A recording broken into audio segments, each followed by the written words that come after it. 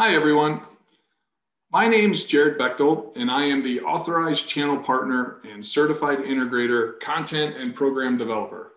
In short, I work with our certified partners to make sure they're qualified to support you through the whole process of deploying a Wi-Fi or a PoE system, from site survey to installation, programming, and to post-installation support. So let's dive right into it. Today, we're going to go over what is Wi-Fi and the PoE technology. We're going to look at the system architecture. And into that, we're going to look at what is an integrated lock.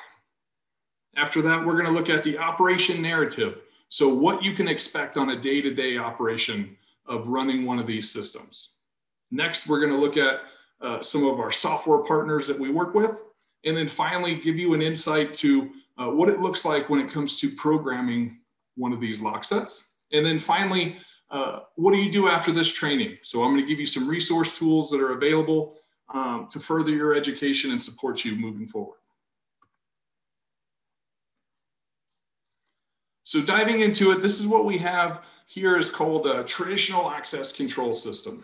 So with every access control system, you're going to have a access control software that's over there on the left.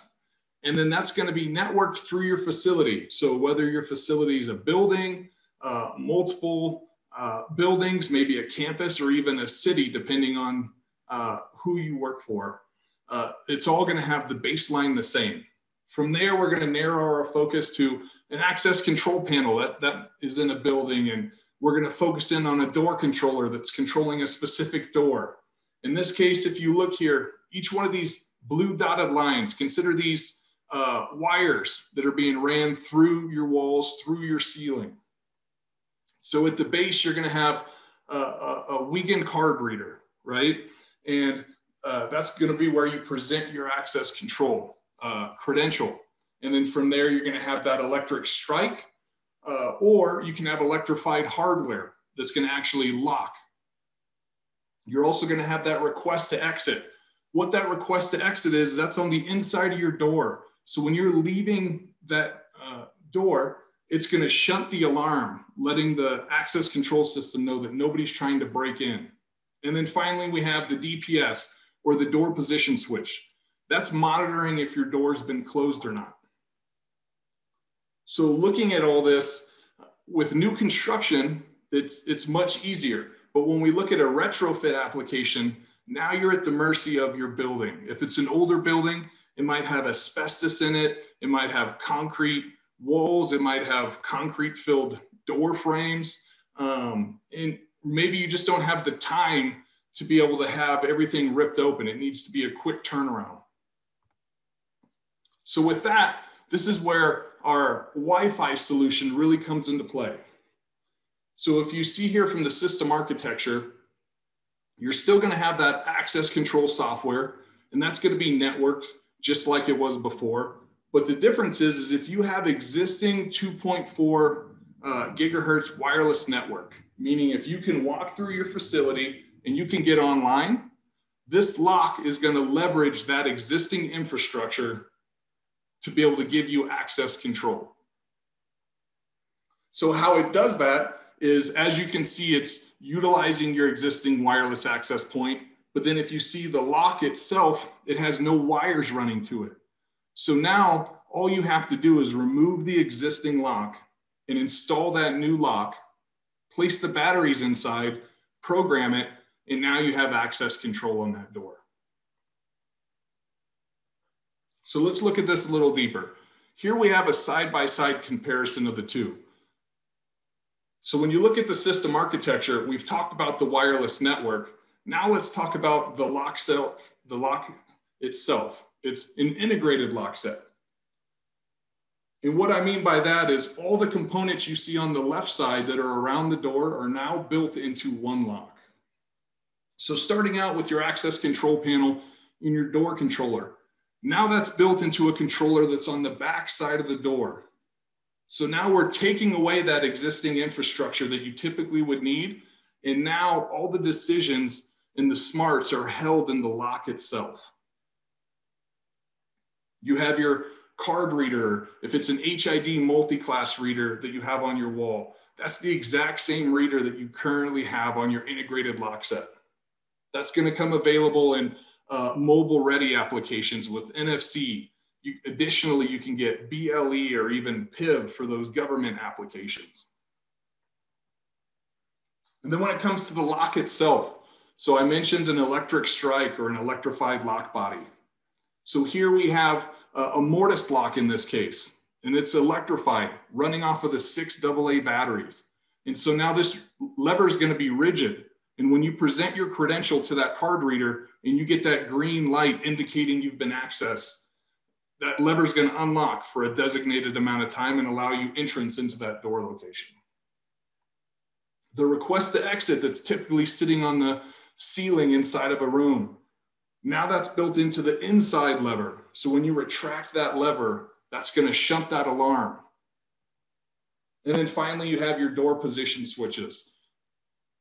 So depending on the lock style, it's either going to be drilled into the side of the door like traditional door position switches, or on mortise locks, it's actually going to be built into the case. So it gives a much cleaner appeal visually. So now that we have the lock body itself, let's talk about what an actual system would look like running. So with Wi-Fi locks, it does have its limitations. One being you cannot force communication.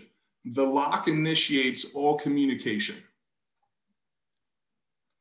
So in setting up a lock, just traditionally like you would with any access control door, you're going to go in and you're going to add your users. These locks can hold up to 10,000 users depending on the software application. It'll be able to hold any kind of schedules, holidays that you're typically used to doing. It also has a plethora of alarms that you can set. But in addition to that, being that it's a Wi-Fi lock and it wakes up and that lock establishes the communication with your access control system, you set schedules. Typically once or twice a day, the lock will force itself to wake up. So once you make those changes, it's going to be stored in your access control, and the lock is going to initiate communication, whether it's one of those set timers or it's always going to wake up if an alarm is triggered. What's it going to do? It's going to tell you who it is. It's going to tell you the battery life of that particular lock. It's going to tell you the alarm that's going off. And then it's going to give you the audit trail from the last time it communicated, which again is up to 10,000 audits. So it's going to make that communication using your existing Wi-Fi network. While it's there, it's going to take those schedules and those users that you added or deleted from that lock and bring it into itself. So one thing with Wi-Fi locks is you cannot force communication. So you cannot have a global lockdown in this situation. We only have the local lockdown using the privacy button, which we're going to get into in a minute. The beauty though of running on batteries is if your Wi-Fi network goes down or if the power goes out in your building, all the smarts are in the lock itself. So that means if it just communicated right before the network went down, now it's going to operate as normal. So anybody that's using that door, as long as they have access to that door, they're just going to go through like any other day. And then once your Wi-Fi network is back in contact, that lock will wake up and give you all those audits from the last time it communicated. So speaking to the batteries, it's 6 AA alkaline batteries. Typically we see 14 months to 24 months, but this is highly based off of usage. So being that this lock wakes up on alarms and goes through your wireless network, the more alarms you have set, the more the lock's going to wake up, which means the shorter lifespan. So typically where we see these locks being installed are offices, dorm rooms, copy rooms, anywhere where you currently have an offline keypad lock, for instance, and the code's written on the door frame. Or maybe you have some offline locks. There are some legacy locks. These are fantastic applications because they're typically not going to be changed a lot. So not a lot of alarms. So you're going to see that life from it. So in a remodel application, that's where this Wi-Fi lock really shines, in being able to add existing access control without that heavy lift of all the labor-intensive wiring. Next, we're going to talk about power over Ethernet. So power over Ethernet is typically a new construction installation. So as you can see here from the system architecture, you're going to have that access control software. You're going to have that networked capability going around. But the difference here is this is actually using power over Ethernet. So your power and your data are being transferred through that Cat6 cable. So now you're just plugging that right into your network switch. Like the Wi-Fi lock, AES 128-bit encryption is covered for all communication paths through the life of the system. So let's dive in and look at what operating a PoE system would actually look like. So just like your Wi-Fi lock, all the smarts are built into the lock itself. So you're going to be able to have those 10,000 users. You're going to be able to set up those schedules in your holidays. You're going to have those alarms. But now the difference is this is a hardwired system. So now the alarms, you can have every alarm set and it's not going to drain any batteries because it's hard powered. This also gives the ability to do a remote lockdown or a remote unlock, in addition to having that privacy button. So that privacy button that I keep speaking of, that's on the back cover. So think of a single occupancy bathroom. Everybody has access to this door. I walk up to it, I present my credential, I go into that bathroom, I hit that button, and now it locks all the credentials out from the outside. As soon as I press that lever with that request to exit and open the door, breaking that seal between the door position switch and the frame, now it resets the lock. So when it locks, everybody now has access. This also can be used in a dorm room or a conference room or an office where you don't want to be disturbed. But all of our locks have key override, and they also have override credentials. Think of it as a master credential, so that if somebody was to get injured or wasn't able to unlock that door, that credential would override that digital deadbolt, if you want to think of it that way. So in this case, it has all these changes. So now you shoot that to the lock and it's instantaneous. Anytime an alarm goes off, the lock again is going to wake up and say who it is, what alarm is going off, and any audit trail since the last time it communicated.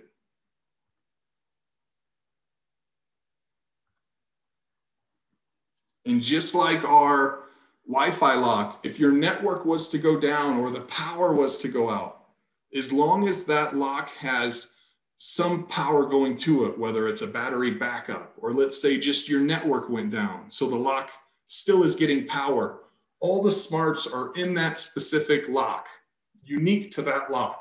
So it's still going to function as it was last programmed. And as soon as your network is back up and running, it's going to send you all of those audits and any alarms that might have been triggered that it couldn't present to you. So I mentioned that PoE is typically new construction. Not only do we have the locks, but if you look coming down on the left, you see the 3 there.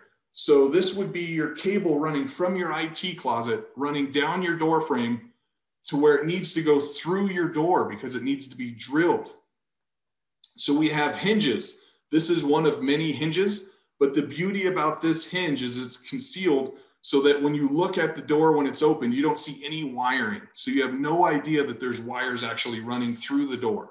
In addition to the drop cables and the hinges, we have through door cables.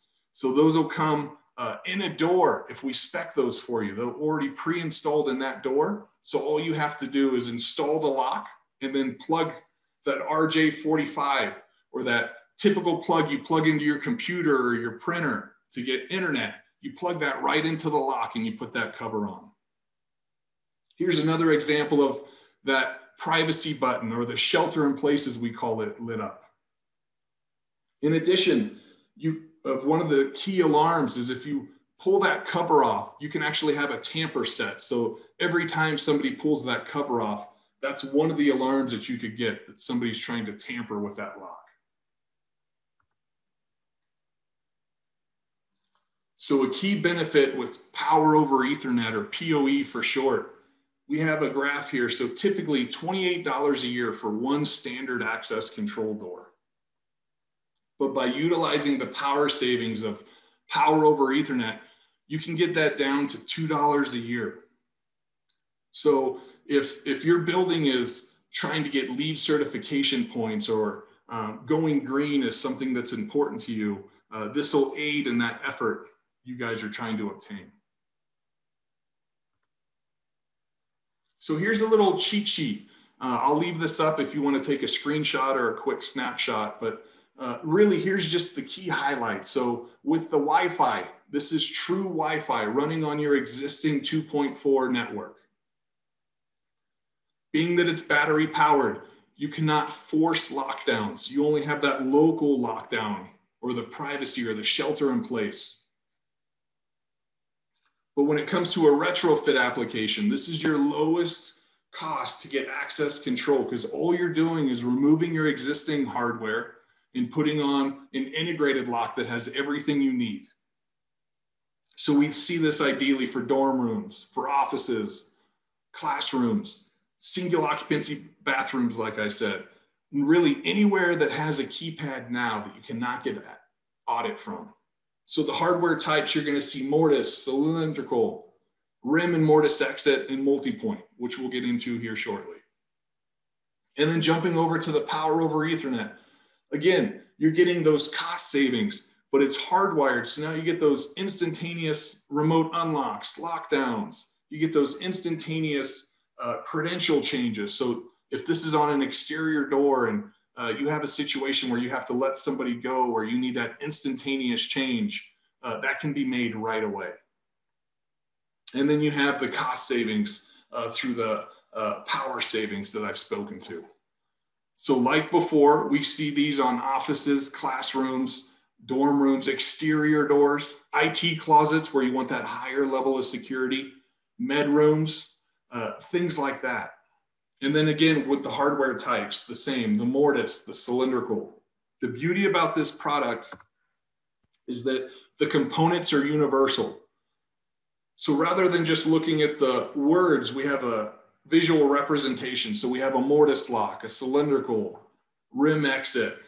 The beauty is if you look at one of those readers, whether it's a PoE or a Wi-Fi lock, it's the same components. So the reader is going to be the same.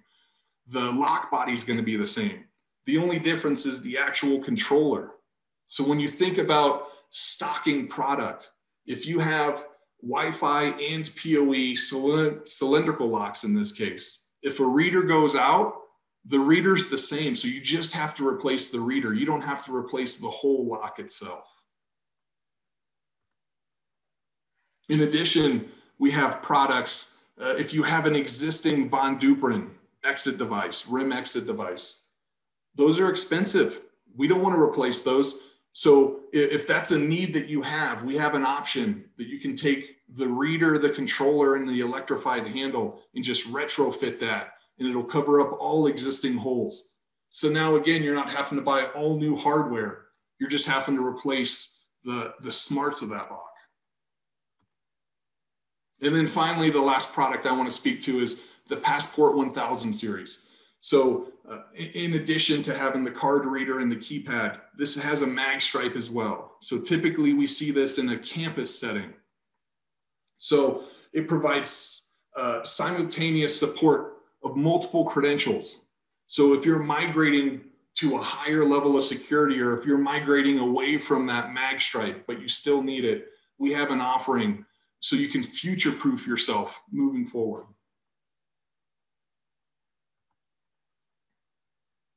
So let's talk about some of our partners. Like I said, Asa Abloy is a hardware manufacturer. So here's a list of our partners that have integrations. And what I mean by integrations is our Wi-Fi and our PoE locks can work with these partners. When it comes to the integrations, some have direct integrations, others require what's called the door service router. In simple terms, the door service router is a translator between our locks and the access control software. Don't worry, if you didn't see your access control platform on that list, please don't be shy. Reach out to us still. In some applications, we'll be able to still run middleware in between your access control platform to work with our Wi-Fi and PoE locks. Or my slide honestly might not be up to date. So please don't be shy, reach out. So with this DSR, it's a middleware software that you're typically never going to see. And it's going to hold 120,024 locks. And if you hit that limit, then you just move to another DSR running in the background. So really the expandability of a system like this is endless. So following up with our partners, I just showed you our access control partners. So these are the partners that write integration, and anytime you have programming or software questions, these are the team members you're going to go to. In addition, they're also able to sell our product. They sell that to our certified integrators. So our certified integrators are currently the people that might be installing your access control system now if you have mag locks or electric strikes or any kind of electrified hardware. They also might be installing your fire alarms or burglar alarms, or maybe even pulling some of your data cables for your facility. And then finally, we have the preferred installer program. These are certified locksmiths that go through a training on how to properly install our lock sets.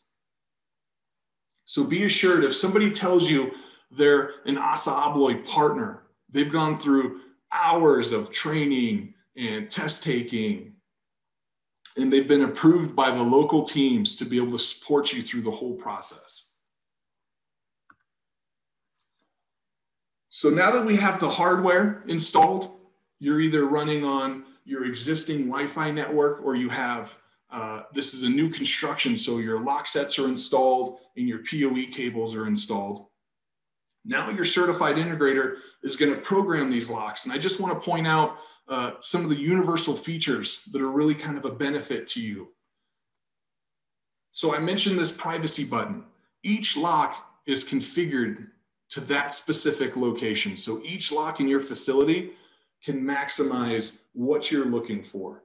So if this particular door, you want the privacy to work, that's fantastic. If you change your mind, it's simply going back into the lock and changing this setting by unclicking it. Next, when we talk about fail safe or fail secure, so when those batteries die, or if the power goes out and that lock loses power, is it going to lock, or is the lock going to unlock? Again, universal features. So the ability with this is the lock programming itself is universal. And then the lock bodies are also universal. If you get a mortise lock and you order it in the wrong handing, you can switch that in the field. So what does that mean? Less shelf stock. So now you're future-proofing your system for components and space and the amount of money that you have to allocate for emergencies. Then just touching on how we program it. So when I mentioned, for instance, the lock, the Wi-Fi lock initiates that communication. It's looking for the access control system. So think of a highway, and the IP address here is going to be that DSR, or it's going to be your access control system specifically. And this is the exit that that lock is going to look for every single time it gets on your network. And I'm sorry I didn't mention it before, but specifically when it comes to the Wi-Fi lock, a big question I get from IT quite a bit is they're afraid that it's going to bog down their network. So these Wi-Fi locks just wake up 10, 15 seconds at a time, depending on when was the last time and how much information needs to get changed. And it's just a quick, almost like a text message communication back and forth. So it's in and out. So these Wi-Fi locks aren't living on their network. They're just hopping on, communicating, and going dormant because they're self-contained units. So this IP address is where those locks are looking out to. And then when we talk about DHCP or static IP addresses, you have that variant. So if you're looking for more of a stringent IP tracking solution, we have that for you.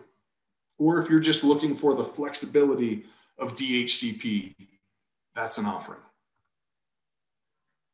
And then with our Wi-Fi locks, if you see to the right, all the Wi-Fi encryptions that are currently available.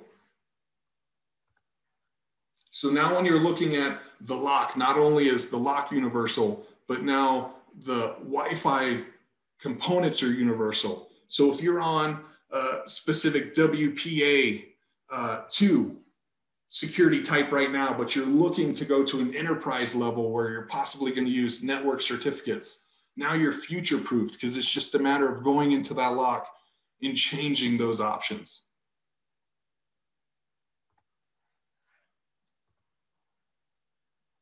And then finally, talking about the reader. So as you can see here, I mentioned an HID multi-class reader. So if you currently have an HID wall reader, this is the exact same reader. The only difference is it's running on 6 AA batteries. So as you can see here, there's 8 spots. So you can run all these technologies on the side, up to 8 simultaneously. So if you have a situation where you have an older building that's still running low frequency technology, but sometimes they come to the newer one where majority of the people are running a newer credential, they still have that ability to be able to go through both paths.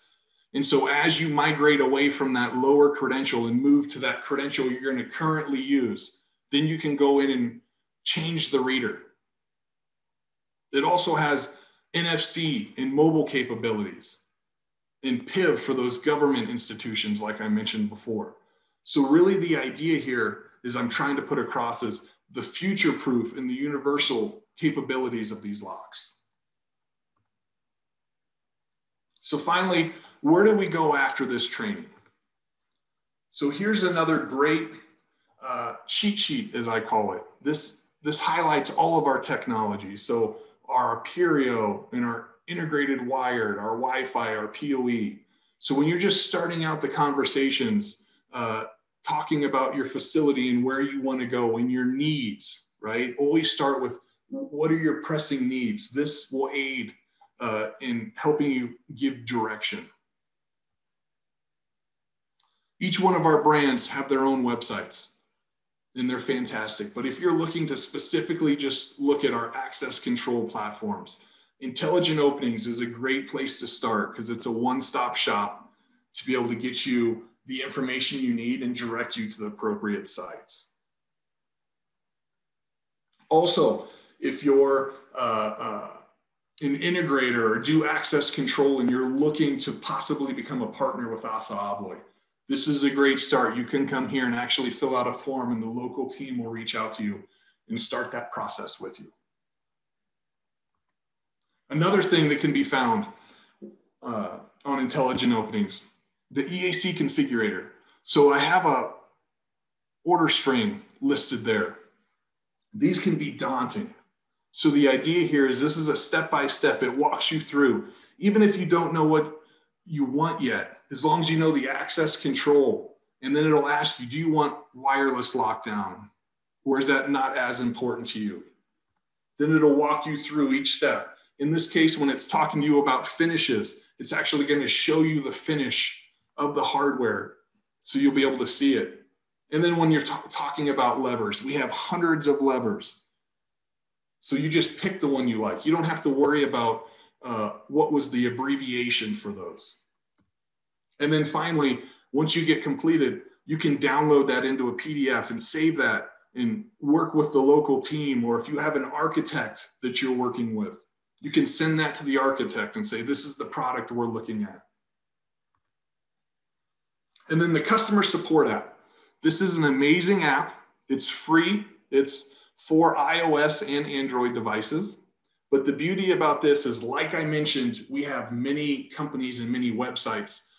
This too is a one-stop shop for support, customer service, and resource. So you open up this app and it's going to have contact information for all of our brands. It's going to have email addresses, catalogs, installation instructions, the EAC configurators on there. So if you're doing a survey and walking around a facility, you can figure out that part number right then. And we're actively looking to build that resource library with videos for troubleshooting and installation, just to give you a better experience. And then finally, this is one of many amazing trainings that are actively going on.